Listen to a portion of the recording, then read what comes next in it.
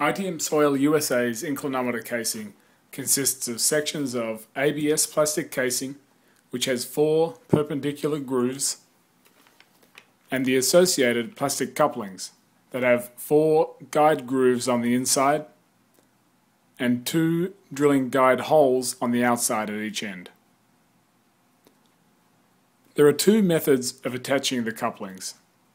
The first uses rivets, and the tools required for this installation include a hand drill with a 1/8 inch bit, a rivet gun, and 1/8 inch medium-sized rivets.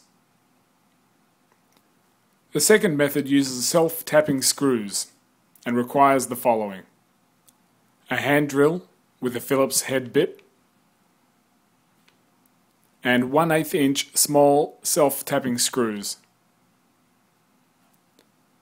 Sealing tape, approximately 4 inches per joint, is required to seal the joint.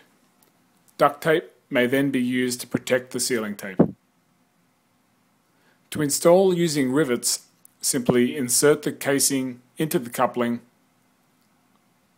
like so. Use a hand drill to make a hole in the casing through the guide holes present in the coupling.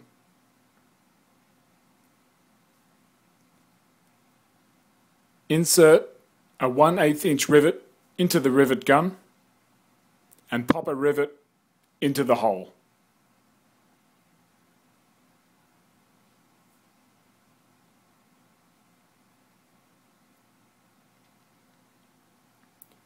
The alternative method is to install using self-tapping screws.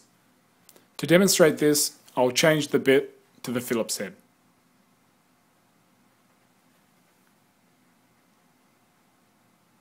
Insert the screws into the guide holes, then secure the screws into the casing.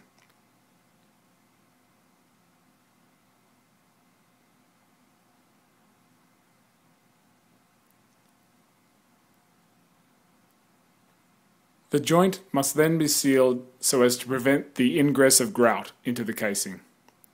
Both the joint and the rivet or screw holes must be sealed. I will show this now using 4 inches of sealing tape. However, other tapes may be used depending on your preference. Wrap the sealing tape around the joint several times to ensure a watertight seal.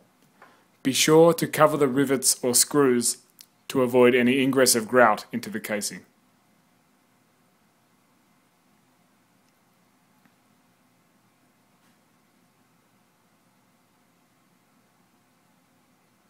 You may also cover the sealing tape with duct tape to protect the seal.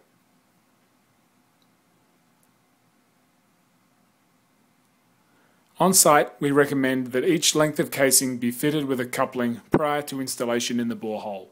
This will save time and simplify your installation.